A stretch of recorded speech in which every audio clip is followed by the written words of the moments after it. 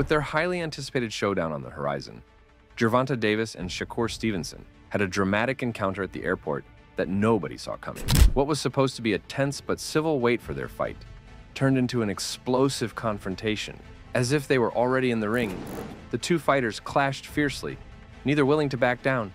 In the midst of the chaos, Stevenson suffered a severe head injury, while Davis emerged with only a bruise on his left cheek. Gervonta "Tank" Davis, the current WBA world title holder, has established himself as one of boxing's most electrifying and dominant forces. With an incredible track record of knocking out all but 2 of his 20 opponents, Davis has earned his reputation as one of the sport's biggest draws.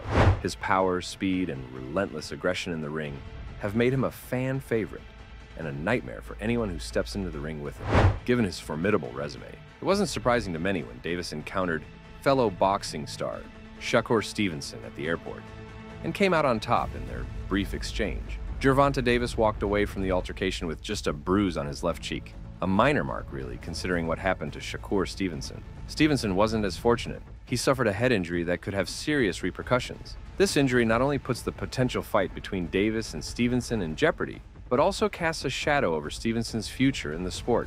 And take it from me, head injuries in boxing are always a serious concern. They can quickly escalate from being a temporary setback to something much more severe, potentially ending a career. For Stevenson, it could mean losing his chance to ever step into the ring again. However, Stevenson's team received some reassuring news from the doctors. They confirmed that, despite the initial concerns, the head injury is not as serious as it seemed. As long as Stevenson takes the necessary rest for a couple of weeks, there should be no lasting effects that could jeopardize his upcoming fight. While any head injury can be alarming, this one appears to be more benign than originally feared. The doctors have assured Stevenson's camp that with proper recovery time, he will be back to full health, both physically and mentally. This means that if the highly anticipated fight with Davis goes ahead, Stevenson will be able to face his opponent in top condition. On Davis's side, he's more than ready to take on Stevenson if the fight gets the green light. In fact, this is the matchup he's been eyeing for a long time. Both fighters come into this with undefeated records, but for Davis, that's just another challenge to conquer. He has a proven track record of dismantling those who dare to share the same unbeaten status, as he refuses to be seen as just another contender. Now, the intensity surrounding this potential matchup is ramping up, especially after Gervonta Davis's assistant coach, Kenny Ellis, recently took to Instagram to taunt Shakur Stevenson. Ellis specifically called out Stevenson for defending his WBC lightweight title against Joe Cordina on October 12th in Riyadh, Saudi Arabia. The timing of this taunt seems deliberate, as Ellis wants to send a clear message to both the promoters and the fans. They're doing this with a purpose. It's almost as if Ellis is challenging Stevenson, reminding him and everyone else that Davis is ready and waiting for the real fight to begin.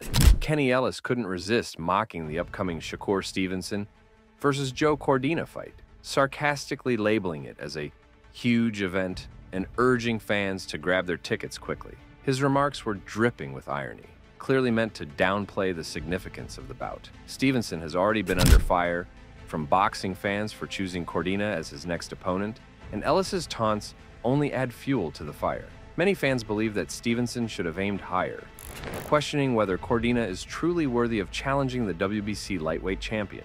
But why is Kenny Ellis mocking this matchup? What does it mean for Shakur Stevenson? Ellis's sarcasm hints at deeper concerns, suggesting that Stevenson's choice of opponent might not be the best move for his career. Firstly, Cordina is coming off a knockout loss, which raises eyebrows about his readiness to face someone like Stevenson. Not only has he never fought at 135 pounds, but he's also considered a domestic-level fighter, which further calls into question the competitiveness of this matchup. What's even more concerning is the lack of interest surrounding Cordina. When his fights are rumored, there's virtually no demand, and the public shows little to no enthusiasm. This lack of buzz is particularly telling in the US, where even hardcore boxing fans are largely unfamiliar with Cordina. His low profile among American fans makes this matchup seem less significant, further undermining the excitement that typically surrounds a fight involving a top-tier boxer like Stevenson.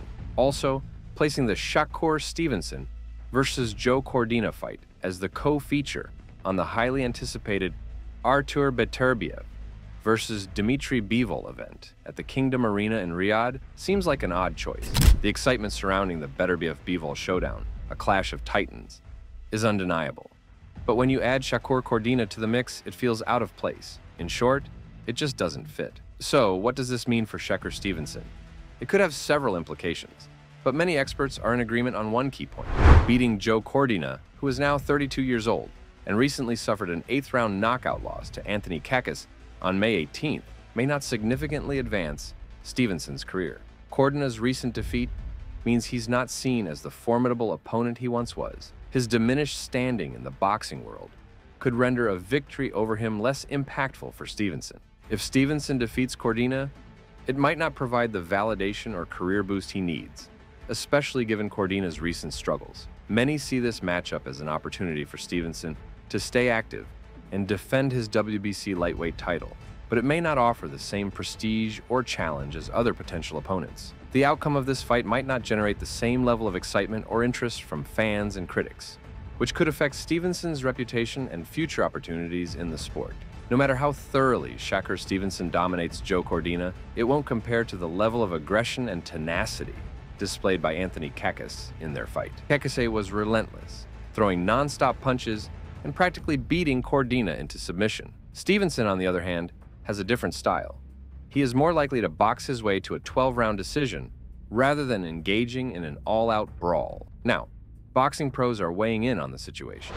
Ryan Garcia, who has faced Gervonta Davis in the past, voiced his disappointment with Stevenson's choice of opponent. Garcia believes that if Stevenson had faced Davis instead, it would have significantly elevated Davis's status as an undefeated fighter and left fans in awe. I'm disappointed in Stevenson's poor choice of opponent.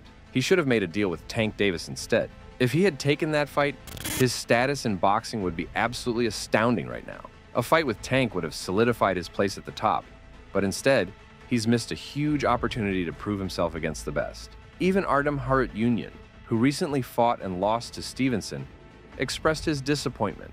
He criticized the choice of opponent, suggesting that Cordina is not worthy of the matchup. Harutyunyan argued that, given Cordina's lack of appeal, the fight is unlikely to deliver an exciting spectacle, regardless of how much it is defended. A fight with someone like Tank Davis would have been a real statement and a chance to elevate his career to the next level. Missing out on that matchup is a lost opportunity for Stevenson to make a significant impact in boxing.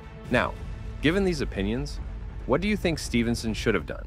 Was it a smart move to take on Cordina, or should he have pursued a fight with Davis instead? Share your thoughts in the comments below.